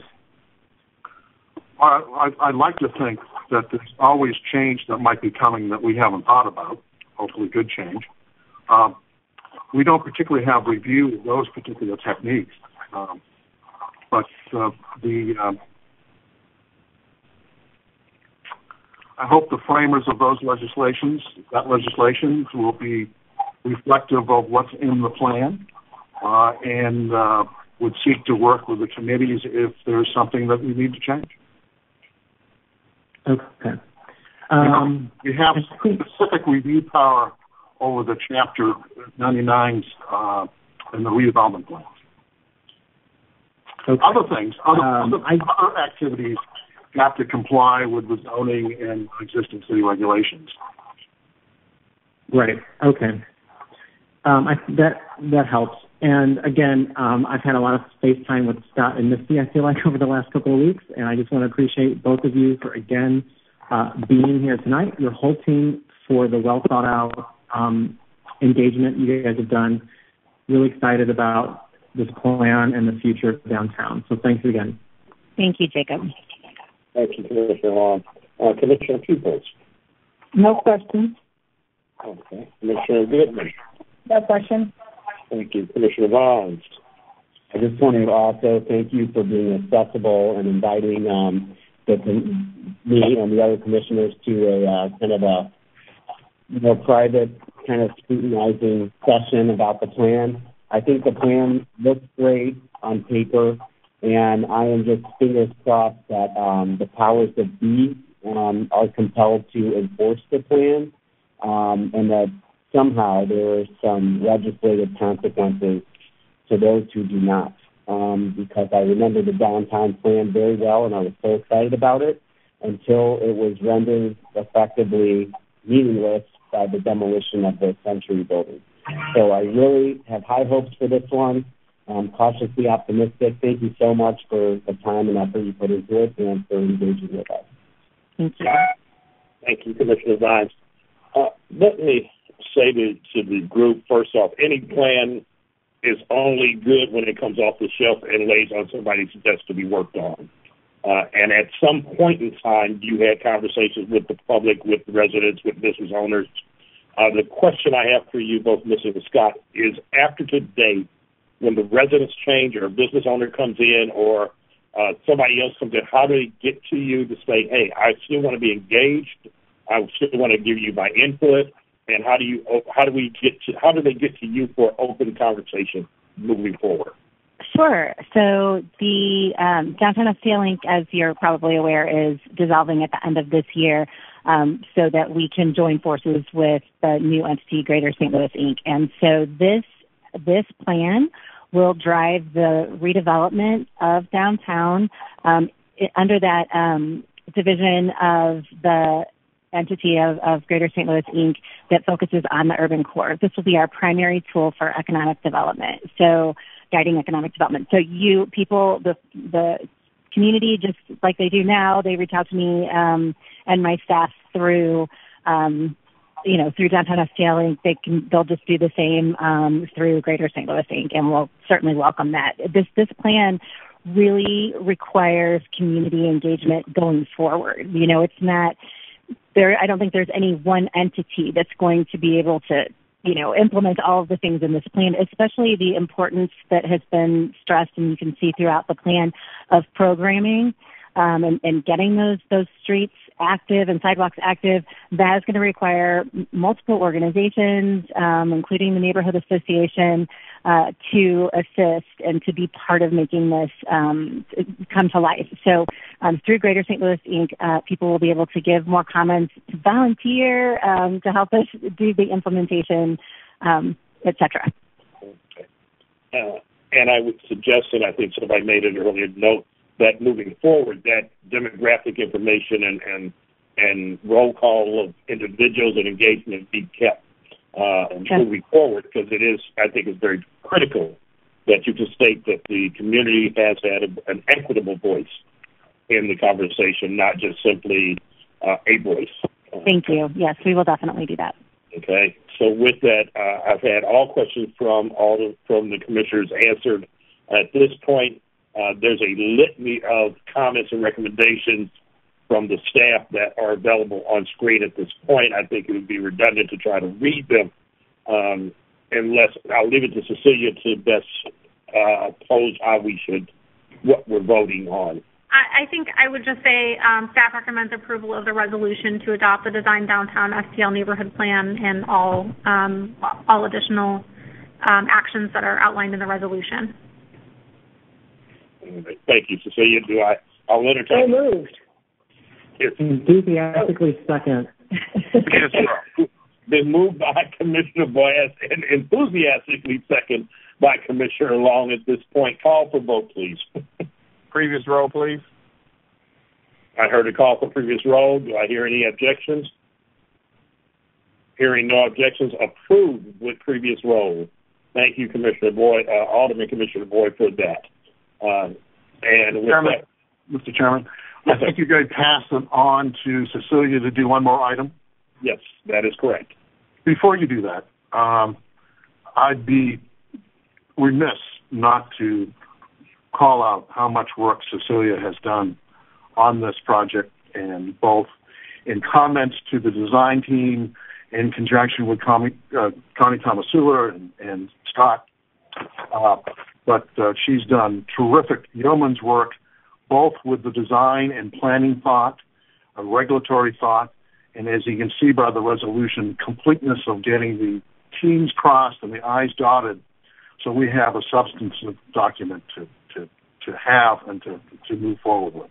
So there's some changes from this that we'll make with the team, but I just want to call out and thank Cecilia. So. Thanks, Don. Well, thank you, Don, and we can applaud Cecilia and your whole staff for all that they do. But thank you to Cecilia on that. And with that, I will allow you to move to number 11. And the second thing, I'm not in the room, but I'm only about 50 feet away with the microphone, so that's a little dangerous. That was dangerous. Yeah. The other thing to thank is the Planning Commission. Think about the thoughtfulness of the comments, the elbowing of some of the comments, the praise of some of the comments, participating in the work sessions, doing that all as volunteers. Some of you come from a specific background to be with us. And we're ever appreciative of that. I often say that Jake serves on another board that I'm familiar with that I'll sing high praises to, as does Randy, serves on yet another board. Randy serves on the Preservation Board. Jake serves on the Forest Park Advisory Board, as does Tracy. These three boards are very active and intelligent in thinking about what they say and do, and it's a real contribution. I want to make that known. A second thing, some of you know that I participate nationally in a group called the Big City Planning Directors of Big City Planners. And St. Louis is not known for its planning historically. That's indeed true. And one of the things, as we've had in some discussions tonight, is that we make recommendations to the Board of Aldermen for many things. Not everything comes past us, and I'm glad we do that. One of the things that's sort of a thing in St. Louis is the Board of Aldermen can overrule our recommendation, but unlike other cities, our recommendations can be just overruled with the Board of Aldermen in most cases by just a simple majority vote. But in other more planning-centric places, it takes a supermajority of the Board of Aldermen to overrule a recommendation of the Planning Commission. So I just add that thought and talk and appreciate everybody's input. And Cecilia has one more item that she's doing in Alexa's staff. This next item on your agenda is for a large area redevelopment plan in the Ville and Greaterville neighborhoods. This redevelopment plan was actually reviewed by LCRA in May of 2019 and transmitted to PDA in November of 2020. So the area is a total of 154.36 acres in size and consists of 964 parcels across 20 city blocks containing occupied and unoccupied residential, business, and institutional buildings. While there is no developer that was anticipated during the LCRA review in 2019, we recently did find out that a developer has since submitted a proposal. Florida Lease Development Corporation has proposed a renovation of 20 existing properties and the construction of approximately 300 homes for a total investment of about $80 million. We don't have a ton of information on that, but I did want to make you all aware. The strategic land use plan map designates the area as a mix of neighborhood preservation, neighborhood development, institutional preservation, and a small amount of business industrial preservation area. Given the high level of flexibility that's granted within the redevelopment plan to facilitate various uses throughout the area, staff finds the request in compliance with the strategic land use plan. And this is the proposed land use plan for the area within the redevelopment plan, which basically designates the entire site as mixed use. Therefore, staff finds the request in compliance with the strategic land use plan and finds that it meets the definition of blight as per the blighting report and recommends approval of the blighting study and redevelopment plan.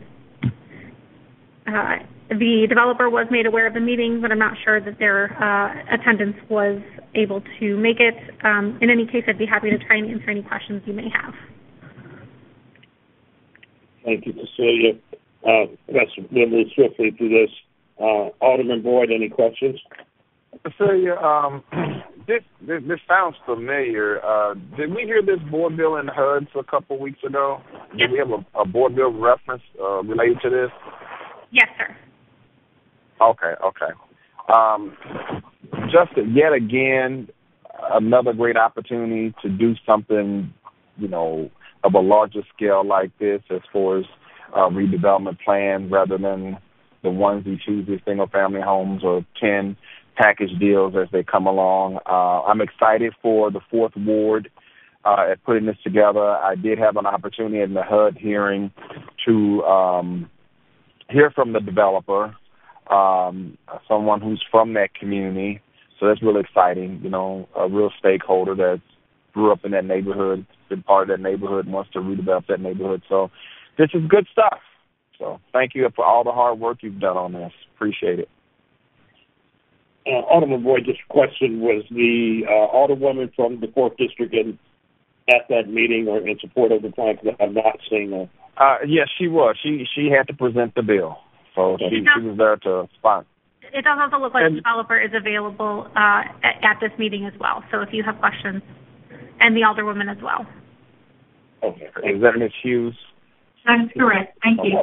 There she is. Yeah, there she is. Okay. All righty. I'm done. Thank you. Thank you. Commissioner Benson. Yes, just a question on the origin. Was this something that was initiated by LCRA, by the Alderwoman, by neighborhood?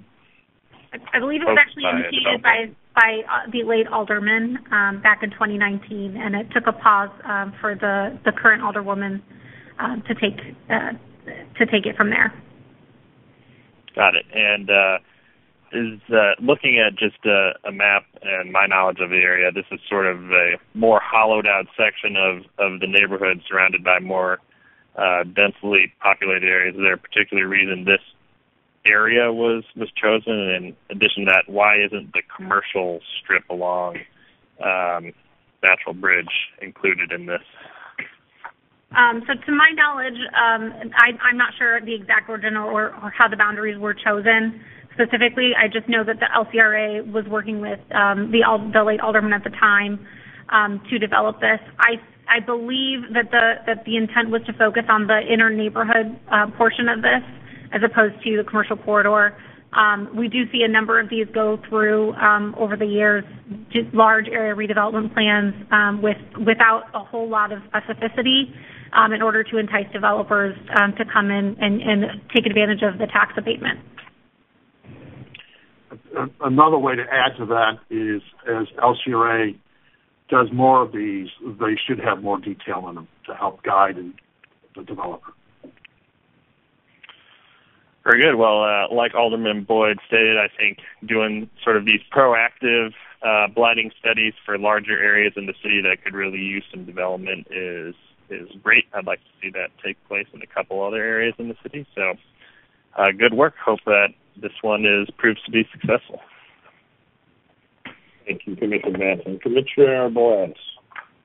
No questions. Thank you, Commissioner Bradley. No questions, thank you. Commissioner Long. Hey, just really quickly, Cecilia, could you run down, you said it was $80 million investment in 300 homes, I thought you said? Yes.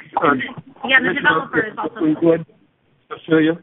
Yes. This came to us from LCRA, and you're stepping in for Alexa, who might know. The developer is actually on, so I think we could divert that question and ask Ms. Hughes. Oh, okay. Thank you. First and foremost, I'd like to answer the first question, why wasn't Natural Bridge proposed? At that time, Alderman Moore divided the area into what he designed as geographic regions, and so I'm working with other developers in the area. That was one section that I was granted by Alderman Moore in order to redevelop. At that time, the Fourth Ward ends the boundary at Lexington as opposed to Natural Bridge, so there was an opportunity to continue past Lexington. The $80 million that's captured has to do with redevelopment. I heard you speak earlier regarding the demolition of a large number of buildings. Rather than taking that approach, I'm actually starting with rehabilitation of parcels that are on Maffitt Avenue. I chose that particular area when the alderman was assigning the particular region because that one has a smaller footprint, if you will, of the parcels that were available. So it makes it a greater opportunity to develop a smaller home that meets the income and the median requirements in that area. Thank you. And I was coming to you, give you opportunity. So now you're in the fire. So just stand by. Thank you. Any other questions, Commissioner Long? The current property, is it all LCRA or LRA owned? That is correct. The current property that I am aiming to rehabilitate in new construction, those are either parcels that can be rehabbed or they're vacant lots that are suitable for new construction. How many homes do you anticipate rehabbing? I heard the 300 for the new development, but how many homes were slated for rehab, you think? There are at least 80 now. We continue to I'd say survey the area in terms of the parcels or the existing improved parcels that have the greatest opportunity for rehabilitation. Those are the ones that we're starting with. Hopefully, our process will allow us to capture those that unfortunately are without a roof or the brick structure is such that we may not be able to rehab them. But nonetheless, we're starting with those parcels that have the greatest possibility for rehabilitation. Well, thank you for being here. Congratulations to Alderwoman Evans, who I see is on the call in the 4th Ward. Great development. I appreciate it. And again, this started 2 years ago, although it was slated that I was the developer that came along later. I've been working with Alderman Moore, Alderwoman Evans, at that point, Committeewoman Evans. There's the committeewoman on the call today, and a longtime resident, Julia Allen, is also here. So as far as community engagement, this has been a project that's been in place for well over 2 years. Thank you. And Alderwoman Evans, I'll give you a moment at the end of the questioning to close us out at that point. Commissioner Peoples, any questions? No questions. Commissioner Goodman? No questions. I'm just excited to see Alderman Moore's plans come to fruition, even though he's no longer with us, by way of Alderwoman Evans. So congratulations, Laura. Thank you. Thank you. Commissioner Vines? Just a comment. I really applaud you, especially the component about rehabbing as many of the existing buildings as you can. I think that St. Louis is competitive advantage. They don't build cities that's cool anymore, and it's solid, and we've got to reuse our assets. The one question I have is, are there any design standards implemented for the new construction in this area? Yes and no. Right now I have an ordinance in place that's historic preservation. That's where I'm starting with the rehab. My plan is once new construction is in place, it meets that ordinance and that level of preservation that's already established in the ward. My experience has been with Vinton Park, the older homes, 117 years plus, so super excited about rehab, one of my absolute favorite things to do ever. So cannot wait. 4200 block of Maffitt. It has the greatest number of existing buildings that I can start with. So in the next month or so, I expect to get started on that block. So excited. Excellent. Congratulations, and thanks so much. Thank you. Thank you, Commissioner Vaughn. At this point, I would actually invite Alderwoman Evans just to greet us and give us her comments on this since she's spent time with us. I think it'd only be appropriate to allow her an opportunity to speak on this and to the Commission. And she's on mute. I'll start again. I am elated to be at this meeting this evening. I also have, before I make my statements, I also have a longtime constituent that's also here, and that's Julia Allen. If I'm not out of place, could I have her to say something on behalf of this development that's about to take place in the Ville, if I may so humbly ask? Like, I'm going to say no to you, but I'm going to say yes, but I'm going to ask Julia to be very respectful of the place, of the location. Thank you. Go ahead, Julia. Thank you very much. I just want to say that I am so happy that somebody finally realizes the historic significance of my neighborhood. I've been here for 71 years. There is so much African American history in my neighborhood that we are represented at the Smithsonian Institute. People just have completely overlooked Laura, Alderman Moore, and Alderwoman Evans have been a godsend. They have actively engaged with the community. They've been very transparent. They've been accessible. And I'm just so happy because for so long our neighborhood has been a victim of institutionalized racism and social injustice. Our neighborhood has the largest number of vacant lots and LRA properties. We have over 203 acres. The area has been blighted 3 times. And now we're still fighting to keep our 3 schools open. So I just say, God bless Laura, God bless Sam, and God bless Alderwoman Evans for having the foresight, the vision, the courage to do something for our neighborhood. Thank you. Thank you for your comments, Julie. I know an alderwoman is always proud when her constituents can quote facts and stats about the area. With that, again, we turn back to Alderwoman Evans just for the last 2 statements. Okay, and I will make this quick since I want to be cognizant of the time factor here. I, as I stated before, am very elated that we are able to continue to carry out Alderman Sam Moore's vision as well as my vision. For years, they have dismantled our ward, and now it's time to put it back together better than it was before. So if I sound like I'm a little emotional, it's because I am. I've been a resident of the Ville area for over... Don't tell the story. Right. I said, now, you know. Don't tell the story. Well, thank you. For several years, decades, I'll put it that way. And I'm going to stop there because then you'll know my age. Well, we thank you. The commission is here to support those communities that want to do and grow our city. With that, there's a recommendation on the board at this point. Cecilia, would you like to review the recommendation? Staff finds the request to be in conformity with the strategic land use plan and finds the area to meet the definition of blight as per the blighting report and recommends approval of the Chapter 99 blighting study and redevelopment plan.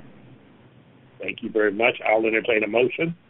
I move to approve the Chapter 99 blight redevelopment plan. Second. Barnes. Previous roll. It's been moved by, before I can call for previous roll, it's been moved by Alderman Boyd and seconded by whom? Vines. Commissioner Vines. With that, call for vote. Previous roll. Call for previous roll. Any objections? Hearing no objections, it is now approved through previous roll. With that, again, ladies, thank you very much for your commitment to the ward and to the honor that of Sam Moore, who is a good friend of mine. So I thank you for that. To the commissioners, we have done the work. Cecilia, anything on your end at this point? No, sir. I appreciate your time. And I know you have a mic, and I'm going to allow you. So one thing, Earl, you've been very delicate in not have asked people their age. But as we talk about the list that the Board of Education has put out about school closures, one of the most terrific alumni of Sumner High School turned 81 last week, and that's Tina Turner. So, wow. One of my favorites. Right. You're just so good at material. Very good. With that, let me personally thank the commissioners this year for your support. It has been a trying year. We have Zoomed our way through many commission meetings. So I thank you for your patience and your attention and your adherence to that. I try to maintain some level of decorum and timeliness. To Don and your staff, let me thank you on behalf of the commission You have made this job easy for us. You have an outstanding staff. So thank you for all the work that you've done, and Cecilia and Roman and that whole crew. Even the guy that's running the computer back there that goes nameless sometimes. But we do thank Scott also for that. I pray that each of your family has a pleasant holiday, whatever way you celebrate. It is going to be different, but I wish all of you a healthy and happy celebration of 2020, seeing it leave, and truly a celebration of 2021, seeing it come. With that, I would entertain a motion to close the December meeting with our next meeting scheduled February the 6th. Bradley, so moved. Been moved. Second. Seconded by Alderman Boyd. And with that, go find a dog park for all you dog lovers and a bar. Well, everybody, a good holiday. Bye. You too. Thank you. Warehouse party. Like